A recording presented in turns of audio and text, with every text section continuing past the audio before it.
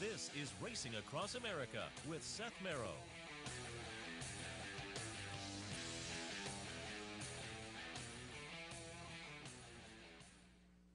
Welcome back to Racing Across America. As noted earlier, happy to be joined by Steve Bick, a rare weekday appearance as a little holiday break from the radio show. Good morning, Steve.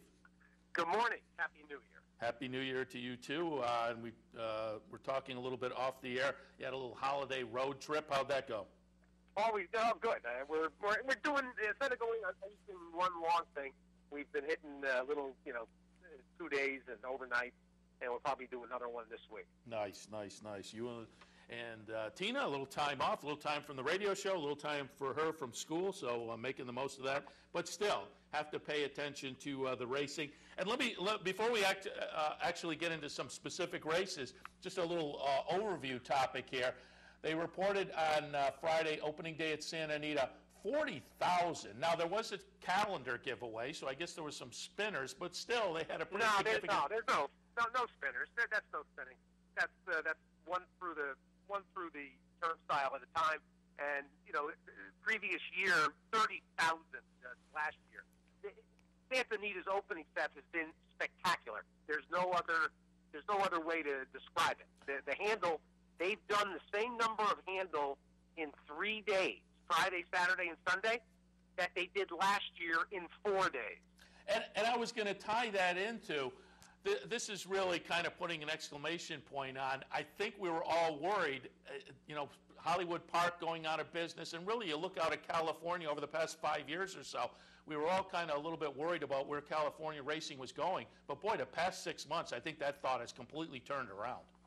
Yeah, no, that's actually been a theme most of December as we were moving over from the Del Mar meet into Los Al for those 3 weekends, and then with Santa Anita opening on Friday. That had been a real regular theme. I had conversations with Jay Privman, with Jay Huffey, with Brad McKenzie from Los Al, and of course Rick Hammerly, who's with me every week, the racing director of Santa Anita.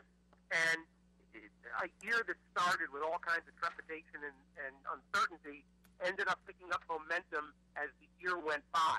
And whether it was Los Al with their 3-ball, intermezzo meet, whether it was Del Mar with this added November session, which was a bigger success than anyone could have thought, things have been so much better than originally expected. They have to be just delighted.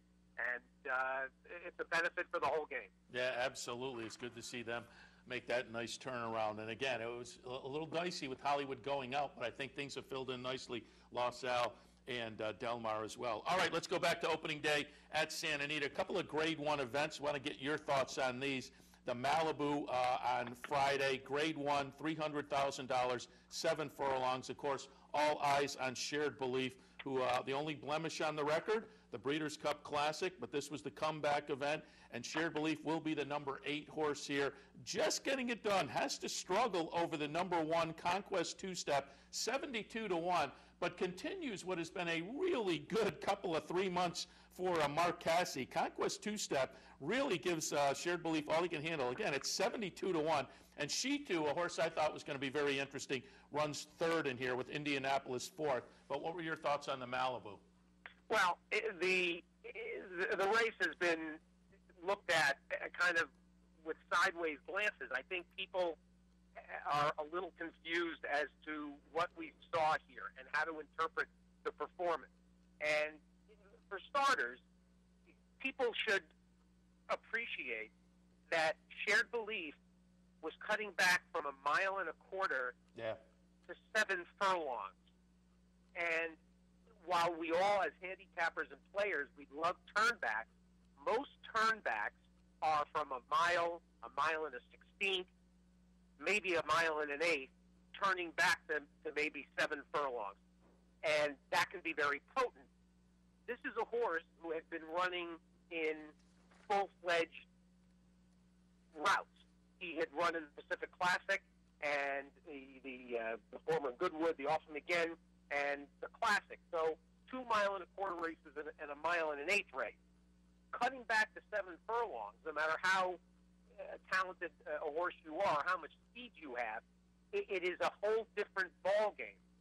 And very wisely, Mike Smith, who it's amazing that at his age, and the way it's advancing, that Smith continues to be at the top of his game.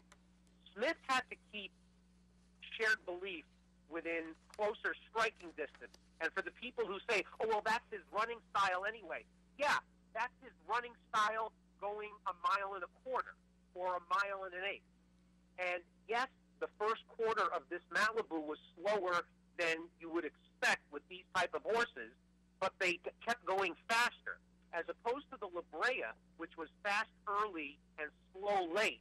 This was slow early and fast late. So it's a little bit of an optical illusion in terms of Shared Belief having to, quote-unquote, work at it. He did kind of grind away, and he basically outclassed not just Conquest, but also Pimpernel and G2. And he did this on absolute raw class. I mean, watch the replay a few times, and you can see he's never really fully extended. He's never in what would be the mode of a horse, coming down the stretch in a route race. And so the return to one turn for him, I think, put him in a position that was a little bit daunting. And he's not getting enough credit for the performance. There's people saying, oh, if he was as good as they thought, he would have won by the length of the stretch. Stop with that stupidity. I mean, each individual performance has got to be appreciated for the set of circumstances. And he wins, and he won here. And he's got one loss in his career that is basically, a nolo contendere, guilty with explanation. So I thought it was, I'm not a big fan of his either. And I thought it was a very efficient, professional performance. And when we see him in the San Antonio in February, back to a full-fledged route, he'll be that much better. Yeah, and he was carrying 123. The rest of the field, 118. Nice That's performance. Right. And as I say, 72-1 for Conquest two-step. Mark Casse always high percentage, but really the past 2 or 3 months, he has just been on fire. Yeah, Casse's horses are running well, and he's gotten off to a nice start at the meet, as has Jerry Hollendorfer. Obviously, Hollendorfer sweeps the 2 Grade 1, and in La Brea, there you had a turn back. See, that was really the absolute textbook definition. If you want to watch the La Brea, watch Sam's sister, the brother Derek. And let's pull up that video right now. Yeah. We will watch the stretch run, and it will be number 9, Sam's sister. As you say, Jerry Hollendorfer again, a big opening day for him. Taurus, the 70 cent to $1 favorite, will run second in here, the number 1 horse, and comes out of this race with a little bit of a ding. And then Ken Ramsey's Thank You, Mary Lou, will run third, the number 3 horse. I was looking forward to see what Stone-tastic would do if this horse could get back to that crazy performance we saw in the prior S. Unfortunately, no. Stone-tastic at 8-1, a disappointing 7th in here, but a nice performance from Sam's sister. Yeah, and again, we explained the way, this race, they went very fast early. The horse who comes away, as the heroine here is actually Paris. I mean, she could not have run better in her first start for the New Connections after being sold, and it's really too bad. I mean, she did everything but win and ran her absolute guts out. Gets caught late by a horse turning back, and a horse that was closing into a collapsing pace. And so, I mean, that's your textbook 7 furlong scenario. The race didn't, both of these races didn't score out very high in terms of figures, speed figures, but that's circumstantial because of, the paces were unusual in both of these spots. This was obviously a great start for Hollendorfer for the meet, and, to add back to the Shared Belief performance, it's really clearly with the Eclipse voting set coming down to the wire next week. I haven't put in my ballot. I'm sure you haven't either. It's a very interesting result. You end up with 3 3-year-olds at the end of the year, Shared Belief, Bayern, and California Chrome. I don't know how you separate the 3. It is almost impossible. And it's really going to be unfair that only one of them can be 3-year-old of the year, and only one of them is going to be horse of the year. It's a, that is it. It's not main sequence. So this was a really fitting finish, I guess, to a tremendous 3-year-old year. Yeah, absolutely. I'm going to be interested to see how Shared Belief shakes out in that, though. I think, unfortunately, I think the Malibu and the La Brea are on the calendar in a position where I think a lot of Eclipse voters, it just goes totally under the radar for them. And so I don't know. Well, then they should turn in their ballots and give it up. Because if they're not going to wait and see how, I mean, you got 2 grade 1s. You had grade 1s for 2-year-olds with Dortmund, going back to last week at Roselle. I mean, if you're not at Big Stars Brandy, if you're not going to wait and see how the last grade 1s of the year turn out, then you shouldn't be voting. Yeah, I agree completely, but it just seems like these come on the calendar in such a position. The ballots appeared in people's mailboxes last week. I would hope nobody did it, but I would bet some people already mailed them in. And again, I agree with you. I think that's unfortunate. But all right, there's a lot of people, Seth, mailing it in. There's no doubt about it. All right, let's shift our attention now back to the East Coast, and we'll go to Saturday. Take a look. They had some nice stakes at Gulfstream, and we're going to take a look at the Sprint, which I think might have some implications for 2015. The Mr. Prospector Grade 3 event for 3-year-olds and up, $100,000 going 6 furlongs. Talked a little bit about this race last week, and I thought Speechify coming out of the Kenny No was certainly one to look at, and Speechify will get it done as the 9-5 favorite. Speechify is the number 6. Number 1, Risk Factor, will run second. Number 4, Mongolian Saturday, runs third in here. But Speechify is a 4-year-old who, coming into this, had only 4 lifetime starts, fired a lifetime best buyer figure last time over at Calder Gulfstream Park West in the Kenny No. Now strings a couple of nice sprint stakes together, and as I say, this may have some implications for 2015. This horse may be a little bit of a player in that sprint division. So this is a horse that's getting better very steadily under the very adept hand of Ralph Nix. And I think that this was a significant win, not because he beat such an august cast of horses, but I think it's important from the standpoint of Team Valor and the fact that, of course, they spread horses back around to a number of trainers besides Rick Matee, who took over when Graham Motion moved on from Barry Irwin and from Team Valor. And I think Ralph Nix, it's pretty evident that he's going to take real advantage of getting horses from Team Valor. And I thought that this was an important performance from that standpoint. And I would keep a very careful eye on Ralph Nix. Nix is also showing, with a very good start at this meet at Gulfstream, is the advantage of him having established a base down in South Florida for year-round. Nix was one of the trainers who took up Tim Ritvo's offer to stay at Gulfstream and to have a string year-round. So I think that's paying off, actually, pretty handsomely. This is a horse that's only been campaigned at Gulfstream and at Gulfstream West. So Ralph Nix, very capable, of course, started as an assistant years ago to Bill Mott and does a terrific job, particularly with young horses, but here he's showing he can do it with older horses as well. All right, let's move on, and again, race potentially with some implications for 2015. We'll go cross-state, the Pasco on Saturday at Tampa. 2-year-olds, $100,000, 7 furlongs. We'll watch the number 4, Catalina Red, get it done as the 3-5 favorite. Just get it done over XY Jet. Charlie's brother runs third in here. It is a track record performance, 121.40. And I want to get your thoughts on Catalina Red because came over to Tampa last time, won the inaugural, won off by 7 lengths that day. That was this horse's maiden breaker in the 4th career start. So now 2 wins and 2 stakes at Tampa. But again, Tampa's kind of a quirky track. Do you think this horse is going to move that talent? Has this horse turned the corner, and will he be able to win elsewhere also? Yeah, I think he will. And Chad Stewart, is a very capable horse who's operated under the radar. He's a guy that, with his wife, has a training center in Ocala.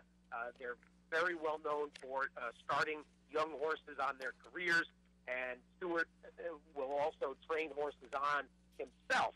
And a guy that is exceedingly capable, and even though he's been around for an extended period, seems to be something of an unknown.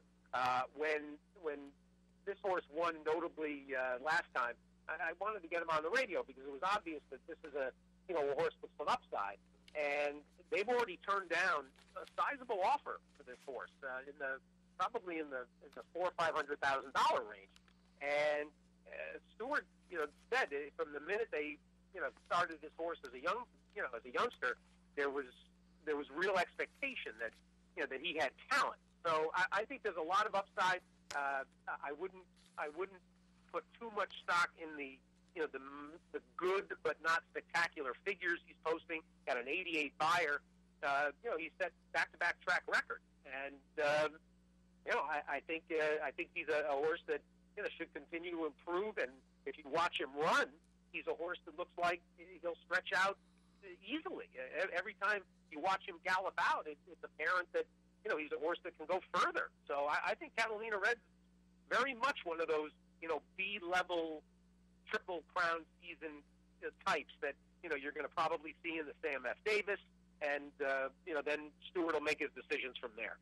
All right, let's look at 2-year-olds out on the West Coast on the grass. Again, implications for going forward to 2015 and a 3-year-old season as far as turf runners. We're looking at the Eddie Logan now at Santa Anita, and it will be the number 11 Bolo under Mike Smith as the 9-5 favorite, getting it done here over number 9 Soul Driver. Number 3 Daddy DT runs third. Bolo came in with 2 races under his belt, had broken the maiden prior to this at Del Mar, so now a couple of race win streak, and boy, does it pretty impressively this past weekend. Bolo gets it done.